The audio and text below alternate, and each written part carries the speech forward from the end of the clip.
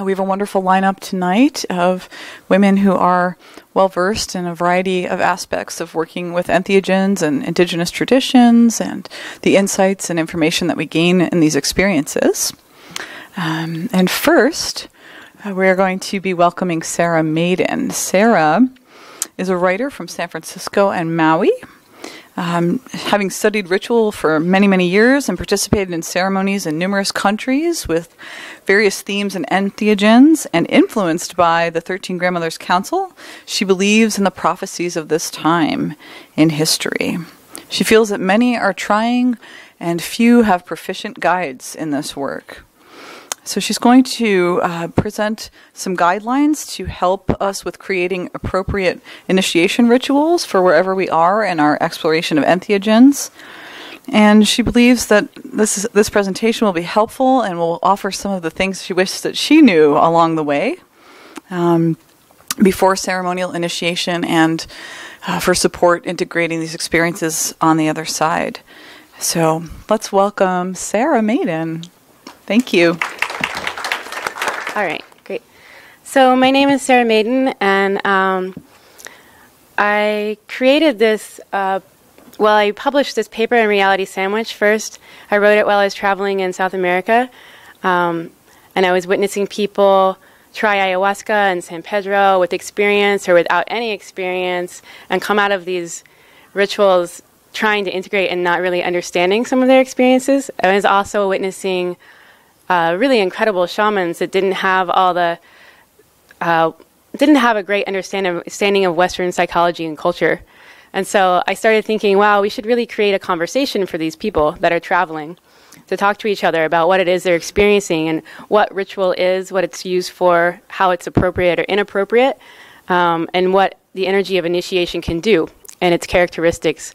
So really, I just wrote this paper, published it, turned it into a PowerPoint presentation, and started sharing it with people just to get them having an informal conversation about the subject of initiation.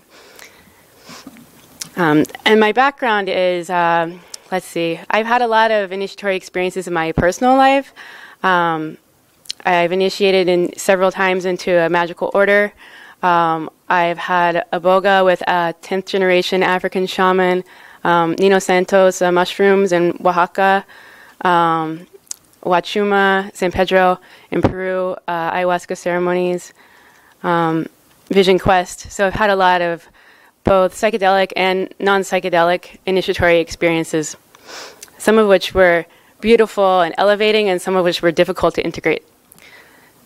So I speak from experience. So I started just by looking up what is initiation and what's our definition in the West of initiation. And the Oxford English Dictionary says initiation is the act of admitting someone into a secret or obscure society or group. And I was disgruntled with this definition. Like, this is exactly what our dictionary would say. In indigenous cultures or in the past, initiation has been a crucial part of the culture, and people are initiated from being boys to men and girls to women, and come out of those initiations knowing who they are within their society and their tribe, and knowing their place and vocation for the rest of their lives sometimes. In the West, we have a guidance counselor. It really doesn't compare because there's no connection to the sacred from within. So does anyone here want to share just a couple terms that they relate to initiation? Like descriptive terms for initiation? Yeah. Rites of passage. Rites of passage. Good. Anyone else? Transformation. Commitment. That's a really good one. Crossing the threshold. Yeah. That place where something breaks and changes. Hard work can be. Commitment, again, that's a really good one. Hero's journey, definitely. Hero with 1,000 faces. Anyone else? Paradigm shift, really good one. So you really can be rewiring your program and changing the story. Anyone else? Contextualizing the self. Contextualizing the self? Great. Yeah, those are all good answers. And just, get people thinking and talking about what this concept is, because there is no one answer in a ritual setting. You can't really pin it down. But I came to, initiation is either a specialized initiation ritual or any event in your life that fundamentally changes your concept of self in relation to the world around you. It doesn't just have to be a specialized ritual. And then I have this quote from James Cercio. He published an article in Reality Sandwich about initiation, and he talks about the lack of initiation in the West. He says, initiation is such a constant in the cultural body that is evident in one form or another in nearly every human culture that has ever existed before the industrial age, at which point it became notably absent, at least on the surface. This absence has produced a very real psychological crisis on a cultural scale. Although, as we will see in many ways, the initiatory impulse has merely transferred itself, oftentimes to behavior and beliefs which only shallowly fulfill this impulse. When societies lose their initiation practices, new ones emerge, for rites of passage are hardwired in the psychological formula. He talks about the risk of self-initiation because in James Cercio's article, he talks about initiating himself basically with psychedelics, with violence, being a teenager in the suburbs, and the loss of control there, and the risk of doing that. So the risks are lack of sacred witness, the alienation that can happen, or psychosis, opening big energies without having an understanding of those energies or a way to move forward after opening them, or narcissism, ego inflation. The Western concept of surrendering control of the ego, insanity. The indigenous concept of surrendering control of the ego and connecting with everything, sanity. I really came to this through writing this, then publishing this article, as so much of what that place is of breaking of, you could call it a psychotic break, the place you go to change your fundamental idea of who you are and initiate into something else can be terrifying. And when that happens, you lose control, and your ego loses control. So who you think you are might just go away, and then you have to emerge from that. So it can be terrifying, but the indigenous concept is that's the home place when you're relating to everything around you and having a conversation with the world, and you let go. That's sanity.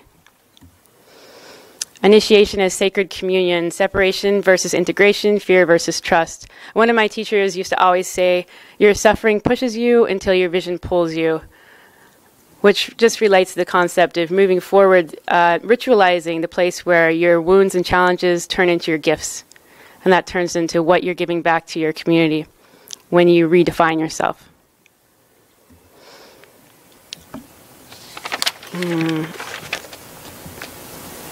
I have a quote from Daniel Pinchbeck, published an article also in Reality Sandwich on planetary initiation, where he says, as an analogy, we can look at the process of the caterpillar becoming a butterfly.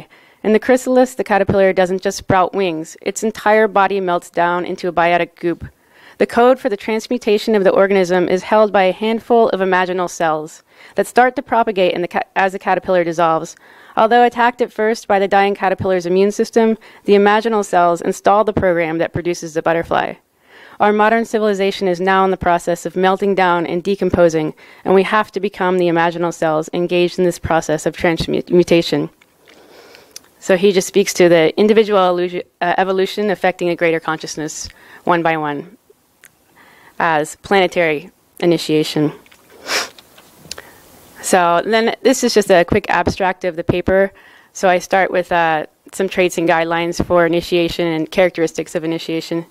The first is just that initiatory energy can affect your psyche, past, present, and future. So it can affect your very first memories as well as your idea of yourself now and your future vision, which can be very confusing for a Westerner because it's not linear.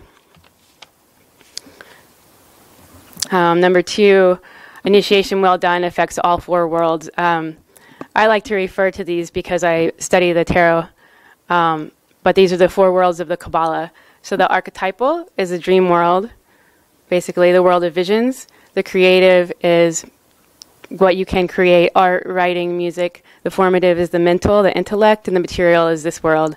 So if you go through a big initiatory process, it's not uncommon to have a lot of synchronicities that affect every level of your being. And that can also be terrifying, but the truth is it's affirming your process. So it's really about giving yourself time to integrate. Another teacher of mine would always say, notice everything that happens 10 days before and 10 days after a big ceremony or a big initiatory event, because everything is related to what you just shifted. Initiation can appear as extreme good or bad luck, which defies logic. Your initiation becomes a prayer in action, a living testament of your commitment to a new self-identity, which is alive and demanding. This is important because a lot of people talk about, especially the shaman's path, when a shaman turns away from the inner calling to move in that direction, things can go wrong. But it's really true with anyone's path. And if you initiate and re-imprint to a new identity, it is your prayer in action to move forward with it. So it doesn't mean that as soon as you've reconfigured that, everything in your life will be easy. That's not necessarily true. It's a process. So it's a huge psychological shift to go through a psychedelic initiation or even just a ritualistic initiation. It takes time. These two I got from Jeremy Taylor, who is a famous dream work psychologist. He published a book called Water Runs Uphill and also the Dream Work Toolkit. He talks about in dreams are self-defining. No one else can define your dream for you. This also applies to any ritual setting or to initiation process.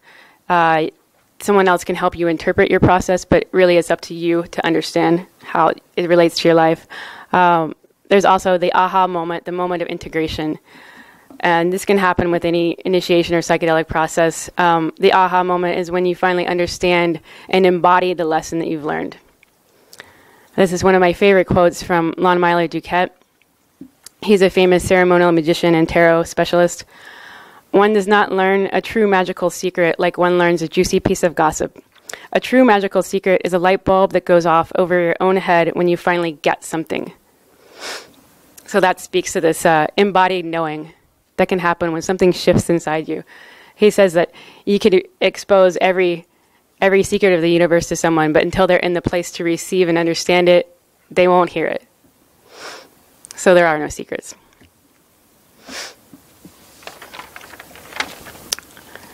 Initiation is foremost the work of the shadow, the psychological shadow, and embodying the shadow. The self-mastery or gnosis is the goal of initiation, so that you learn your place in relation to serving the macrocosm. One does not become enlightened by imagining figures of light, but by making the darkness conscious. Number 11 is initiatory work is all-inclusive. There's no energy that can be demonized or polarized in the field. This is true of any ritual setting, is that everything needs to come into the circle and nothing is wrong. This also relates back to Jeremy Taylor's rules about dream work. Everything that shows up in a ritual setting, or especially in an initiatory setting, where there's a huge energetic shift, is related to the process. So there's no opposition. Set and setting, of course, is from Timothy Leary. This is very important, especially when I was traveling in Peru for people. They wander into a ceremony or you just find someone to do this life-changing psychedelic ceremony with and don't really take the time to think about what they're getting into. The availability and depth of initiation is related to the individual state, as well as the sacred container and the clarity of the initiators and the facilitators. It's important to clear the energy in a space. To set a sacred container, it's important to decide on ritual structure and stick to it. You can have a tent to sleep in, but if you don't have any poles, you don't have anything. So really it's about the chaos of the ceremony and the structure of the ritual coming together. That creates a much stronger setting. Chaotic energy of initiation goes much farther with the grounding structure of ritual. Container is important because psychotic break is the territory of initiation, that place where things break. And there's nothing wrong with that. Yeah, some people laughed. That's good. It's good that you can laugh about that. When you're re-imprinting and you're going to that basic level, archetypal level of yourself, you're going into a space that can be terrifying. So you want to look at the ritual you're walking into, the people that are setting the space for you, the safety of the container. You want to think about that. You wouldn't trust your stranger with a bank account. Don't trust them with your soul either. So I think it's important to kind of check out the people that you're sitting with. Are they alcoholics? Do they have a decent reputation? You know, what's their background? And this is important when you're traveling, especially because there's lots of people out there that are just looking to make money. You have to ask yourself what you're aligning yourself with, basically, because it's going to affect you for a long period of time.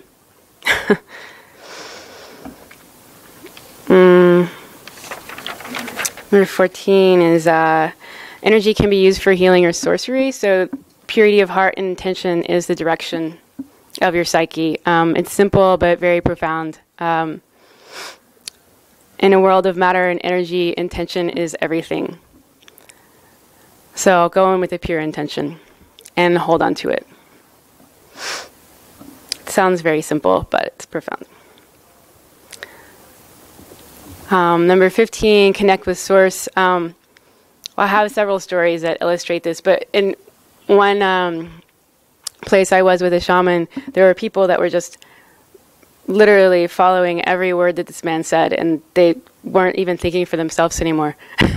And he was a great teacher, but it was a little overboard. So I think it's really important, no matter where you are or who you're sitting with, to remember your own connection to source, that it's not about a teacher or a guru or the tools on the altar or this one way of connecting to the divine, that your connection to the divine is the most important thing, is the fundamental. And then look to those other things for tools. And I illustrate this by drop the form, engage the formless. Healing is available without endlessly repeating grief or pain. I see that a lot in ceremony. People go through things over and over again, and it's okay to come out of them. But I also added this one because there are initiation rites and ceremonies and societies that initiate with violence and pain. And I don't believe it's necessary because we have so many other tools at hand now, entheogens and sweat lodges and ways to imprint yourself onto healing rather than pain.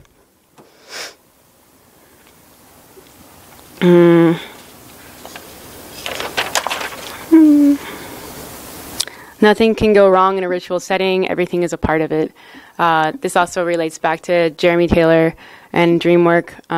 Everything that comes into a ritual setting and into an initiatory setting is best interpreted as a symbol to integrate into the process.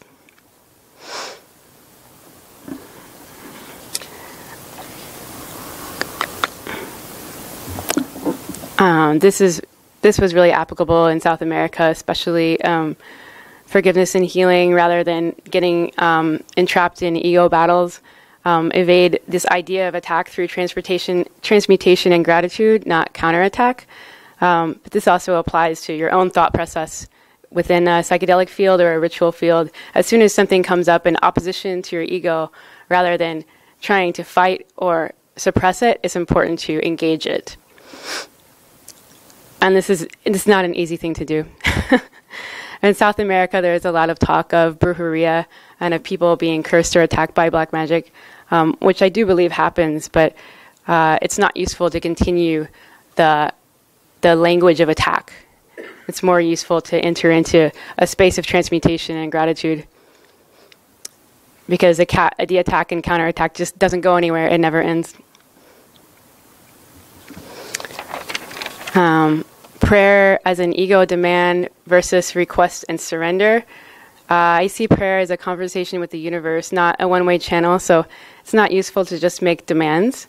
And this just keeps coming back to, in a ritual setting or in an initiatory state, it's more useful to surrender and have a conversation than have the constriction of your ego trying to control. And that's really the nugget that I got out of this conversation of how to deal with initiatory energies and difficult ritual energies, is to surrender the ego. I also added here, when in doubt, when you're with heavy energies in a ritual setting, the easiest thing to do if you do lose control in a frightening way is to connect with something outside of yourself, to the altar, to spiritual allies or teachers in the physical lineage or in the astral, or to spiritual practice. And that's really useful for people who are brand new to ceremony, but to everyone really. And it's easy to forget when you're in a difficult place. So after reviewing a lot of the information and talking to people, I defined initiation as an energetic shift that redefines the self with purpose in relation to your community and world, and it's accessible to everyone. So it's not so esoteric. It can be mainstream, and it is accessible. You can re-imprint yourself. So I'll just finish with this. Today we have global unchecked environmental problems, violence, and an epidemic of psychological illness, the likes of which has never existed. If the depth of personal initiation, such as Eleusinian Mystery School or 5-day near-death Aboga ceremonies, can reinvigorate an individual and teach them their proper identity in relation to the whole, how do we begin waking up the masses so that they may realize their potential and rebuild a collective relationship with personal power and responsible authority? Perhaps it is as it has always been. We rise one by one as the imaginal cells that awake to a greater consciousness begin to share the new vision. Let us learn again to initiate one another with pure intention, with experience and expertise and responsibility, added to the belief in the miraculous healing of psychological transformation and its ability to globally shift society by empowering individuals towards self-realization. Let us remember how to create heaven on earth, for that is the goal of gaining self-knowledge, to bring us collectively closer to the divine while living. So that's pretty much the presentation. There's a little bio. A lot of this artwork was from Jessica Pearlstein, who's one of my favorite artists who's local to the Bay Area.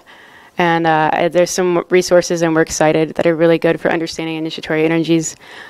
Does anyone have questions or topics? If you have any questions, let me know. I'll bring you a mic. Okay.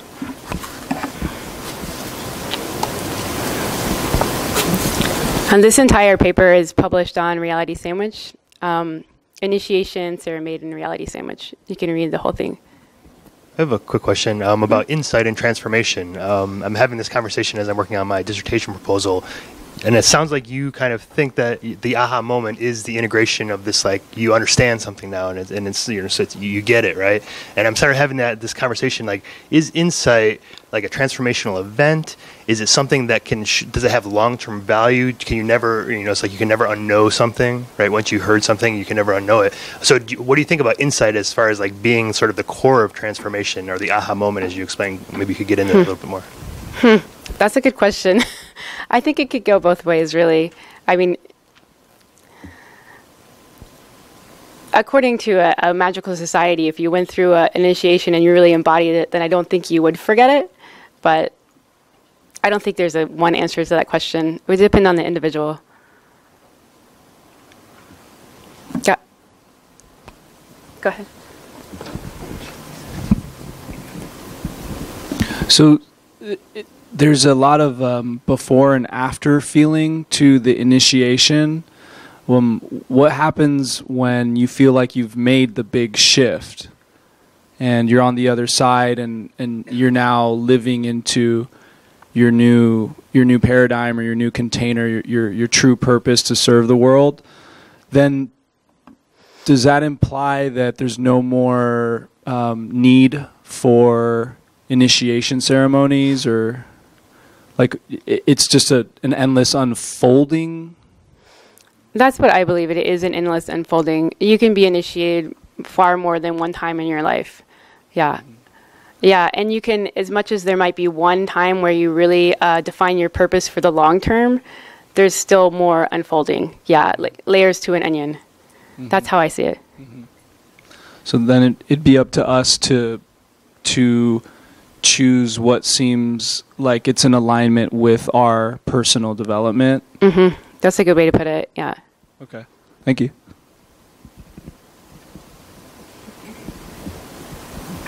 Hi.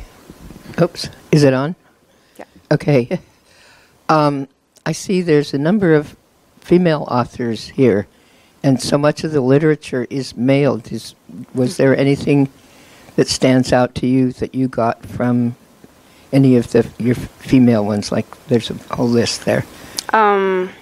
Most of them I'm not familiar with. Yeah. I didn't really differentiate between the female and male authors. They're just different things I read and used as resources. Honestly, I've gotten a lot from Ralph Metzner and Timothy Leary. I really like some of the writing of Timothy Leary because he talks a lot about being a cultural creative and having the ability to change the way you're thinking so that you can re-imprint yourself, which is fascinating in relation to the topic of initiation.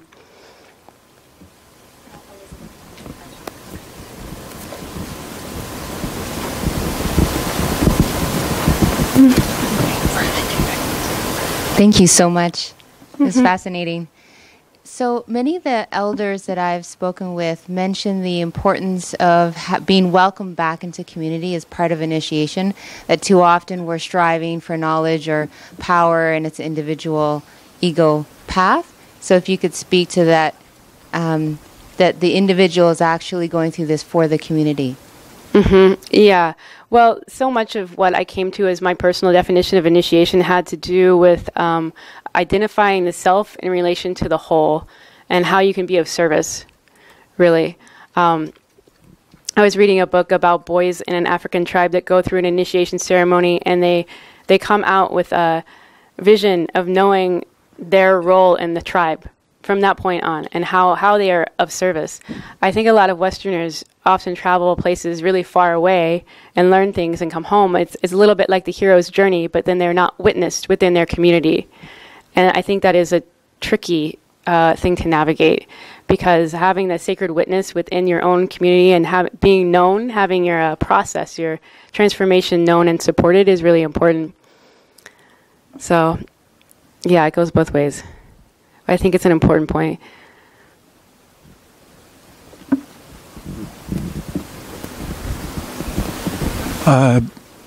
Because you've had experience with various entheogens such as iboga and ayahuasca, did you see any advantage between, let's say, ayahuasca and iboga in terms of the kind of healing that one emphasizes, more physical healing or an emotional healing? Did the two differ that way at all? I don't think so. In my opinion, they're both conscious entities, and so they can affect you on every level. In the West, we think of iboga as a substance for treating addiction, but that wasn't my experience. Iboga doesn't just treat the physical; it's a magical ally. It treats every level. I have a question. First, I really enjoy what you're talking about, and I think it really needs to be talked about. And I was wondering how you think we're doing in terms of developing our own ceremonial situations and initiatory practices that are our own homegrown for our culture. How do you see that happening? Yeah, that's really tricky. Because I've traveled a lot, I've been in ceremonies in different places in the world, and those aren't necessarily appropriate in the West or in East Tennessee or Kentucky. It's not a part of the culture. There are different groups that are creating rituals. I know one group in Washington that does women's initiation rituals with hiking with like troubled youth, and I think that's really beautiful. But as a whole, in mainstream American society, I think it's still really an issue, and it's something to address. Because I addressed at the beginning of the speech, James Cercio wrote a whole article in Reality Sandwich about the lack of initiation and growing up in the suburbs, and these children, just lashing out in different forms, really looking for a way to rewire their own consciousness and define themselves.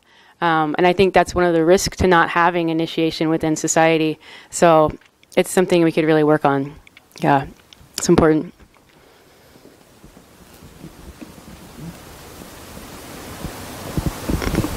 Hi, I was hoping you could speak more to the appropriateness or inappropriateness of initiation. One question that comes up for me is that a lot of these medicines or allies come from very specific places, cultures, and ecosystems. And there are plenty of shamans here, for instance, that brew their own ayahuasca. And I certainly have the question of whether it makes sense to take something like that out of its context. Mm-hmm. I think that's really up to the individual, but I can also say that ritual and initiation doesn't require psychedelics or any kind of entheogen, and there are extremely powerful initiations that have no psychedelic substances involved that will affect you just as much. So that's my personal answer. But it's something to think about, sure. I'm wondering, like, how you would, like, describe or open a conversation about initiation to somebody who isn't familiar with spiritual lingo and all the little, like, all the words that we've been studying, but to someone who's very, like, aware and spiritual without that lingo. Mm-hmm. Yeah, that can be really difficult. I think part of what initiation has done for me in my life, or my personal initiations, has broken my conditioning. So I really was, I grew up in a very conditioned family and society. So I didn't even believe certain things were accessible. So the language that I use now, I probably wouldn't have understood then. And I wouldn't have believed in it. It sounds magical. So it's a hard subject to address. That's a good question. Does anyone else have an answer? Find something else that you're related to. Graduating from high school, from college, getting your degree. Yeah, that's good. I had people in Peru, when we had this conversation, talk about their pregnancy as initiation and childbirth, because it changed them biologically, like emotionally, it changed their role in society completely. So it really is an initiation rite. The women's cycle? Yeah, the menstrual cycle definitely is. So in continuation of what you've said, like, when the hero travels afar and comes back, and, like, there's a community, but there's no community for that person. How would they have that community? Like, that person find the community? Well, I think in the idea of the hero's journey, if you do travel afar and come back with something and you're really empowered with it, then you become the person that creates that conversation for others, and you become the one that lead them into those understandings, because you've got that kernel of understanding to share with other people. So it's up to you at that point. Thank you very much, Sarah. Appreciate it. Thank you, everyone. Thank you.